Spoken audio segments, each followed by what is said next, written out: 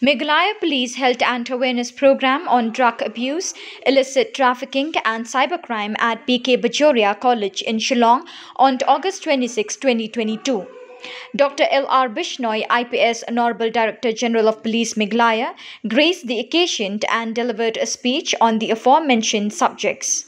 Shri Vivek Aim, IPS Superintendent of Police City, East Khasi Hills, Shri Lakadors Aim, MPS, Commandant 6 MLP Battalion, and Shri Shabir Dakhar, MPS Additional Superintendent of Police, Meghalaya, were also present.